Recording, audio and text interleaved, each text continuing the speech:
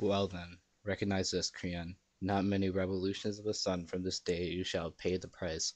A corpse for a corpse, the life of your only begotten child, for you've housed a living soul beneath the ground below, and held a dead man here. Without his grave or rites, it is so wrong. I was there. I will speak. I'll leave nothing out. Why soften the tale and be called a liar later? I went with Creon to the edge of the plain where it lay, the dog-torn parts, the parts of him, Polynices. We prayed the gods to hold back their anger. We washed him and burned him on fresh-cut branches. We piled high a mound and we left, to go to the tomb of the girl, the bride of death.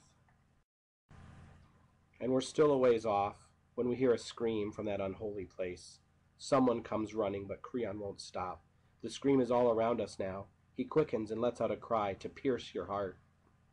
Oh no, he says. Am I the prophet now?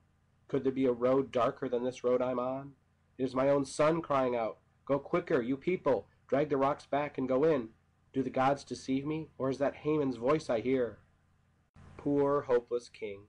So we do what he says, and against the back wall we see her hung by the neck on a strand of silk. Then the boy, with eyes like murder, spat in his father's face. He said not a word, but drew his sword and lunged. Creon ran out. The boy missed. Then, in a black rage at himself, he tensed his body for the sword and drove it all the way up to the lung. Poor boy was still alive. He folded himself around the girl and breathed a thread of red blood onto her white cheek. So he lay, a corpse on a corpse, and his bridal consummation was in the house of death. What does that teach us? Bad judgment. Bad judgment is the worst thing in the world a man can have.